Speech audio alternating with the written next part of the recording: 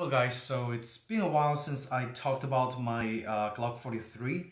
I actually bought it less than a year ago when it just came out. I ordered one from a online gunsmith and it arrived to me in excellent condition. But what I want to talk about today is actually if you've noticed that when you first bought your Glock and you disassembled your gun, so of course the chamber is empty and the magazine's empty. So if you disassemble your gun for the first time and you realize there are some residual looking thing, like kind of a copperish colored, let me see if I can zoom in. So you see those copper color over here. Like at the first, I didn't know what exactly those are. So during cleaning, when I first got my gun, it feels like overly greased. So I cleaned out the gun and I actually reapplied my own grease. Actually gun lube, this is my favorite gun lube. So it's the Slip 2000. And I mix this with the Gun Lube Extreme. It's also from the same company and it works extremely well and it's environmentally friendly and it's non-toxic. So I got rid of all the original grease, as well as those like pinkish looking thing without knowing what exactly those are. But when I actually read the manual that came with the gun, it said those purplish looking thing are actually, what they call it, it's actually anti-seize. So when they apply this to near the slide and around the metal area, or especially the contacting area, it greatly reduces the friction between metal to metal contacts. And of course, after realizing that I already wiped off those anti-seize, I went online and did a search around and asked people what exactly those are and where to get it. And likely I was able to find those anti-seize in bulk. It's actually made by LOCTITE. So this is the thing I got. And if you guys want to get this, I'll post the link below. It's on Amazon. It's very cheap. And it comes in a huge bottle. And I mean, you can use this for a lot of other applications as well, especially metal to metal contacts. I actually apply those to my Mossberg 500 as well, in like around the chamber area and as well as around the sliding area. And it actually works really well to protect all the metal parts from excessive wear and tear damage. So, and to apply it is really easy. Actually, I'll just show you guys right now. Basically, I have a whole bunch of cotton cloth that doesn't have too much lint, almost lint free, I would say. So I bought those from the fabric store, and I just found one piece that doesn't have too much lint when I'm actually like rubbing on it. So it's all good.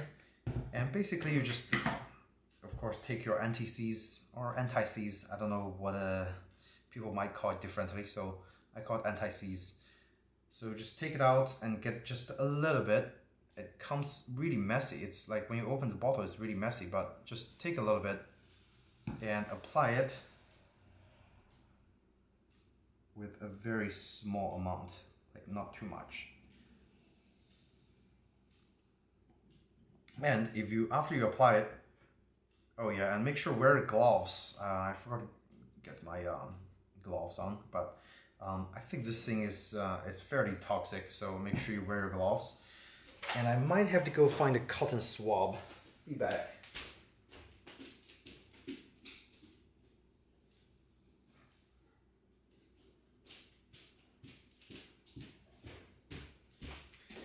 Okay, so I guess it's better to apply this with a cotton swab. So basically you just try to zoom in. You just swab this area around, you know, the contacting area. So if you see any area that have any wear or like the paint is already lost, that's probably the area you want to focus on. So apply it to those areas. Or originally when you bought the Glock, you open the chamber, you'll see where the factory applied those anti-seize stuff. So for me, I just applied fairly generously around all the metal contacting area. And of course, we're done with the slide. Over here, some metal parts that might also need some anti-seize or anti-seize or whatever you call it. So some area that I see wear and tear, I just apply it over there. And of course your, let's see, striker area. Any place that have metal to metal contacts. Okay, so after you apply all those, it leaves a nice, you know, pink purplish film on top. And of course you just reassemble your gun and slide it over a couple times gently. Let it soak in really nicely. And of course, you'll see some stuff gets out. So basically I just take another piece and just wipe those areas clean, so your hand doesn't get, you know, all the chemicals and stuff. Okay, like that. So it's fairly clean from the exterior. I'll probably just apply a thin lube to it.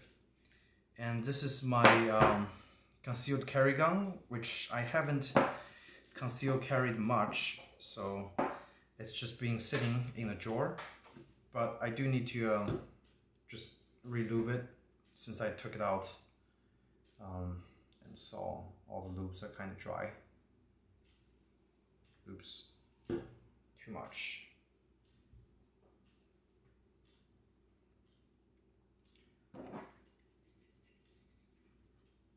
So basically all the exterior area, I'm just gonna put a layer of gun lube on so it doesn't rust when it's just sitting in the drawers.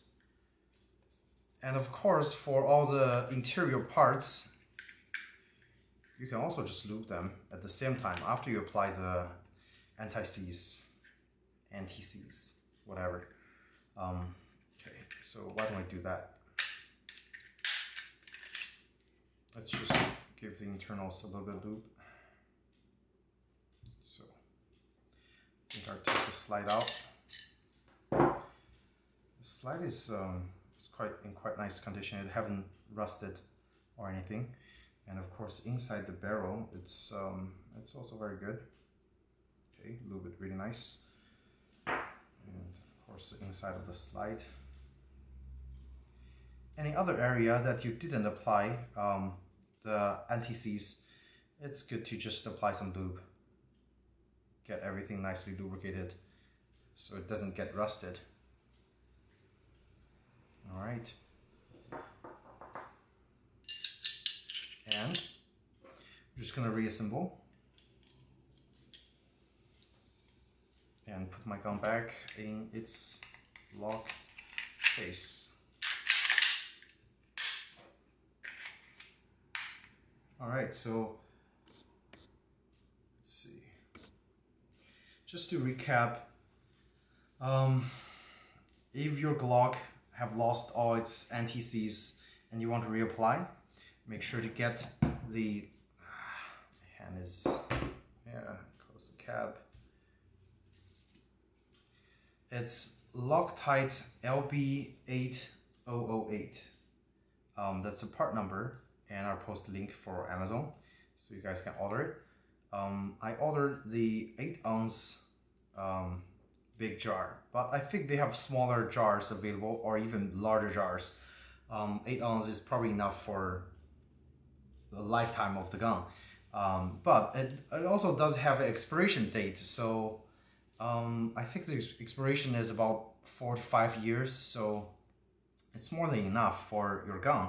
But if you have a lot of guns and you want to apply the anti-seize to all the metal contacting areas, you can use the same stuff. So I don't think it's going to do any harm to your gun, and in the long term it actually protects your gun from excessive wear. But of course at the same time, make sure you also lubricate your gun with a gun lube so it doesn't get rusted. And that's all I want to say in this video. So if you guys have any questions, feel free to let me know, and I'll be happy to answer for you guys in the comment section. Otherwise, thank you so much for watching and take care.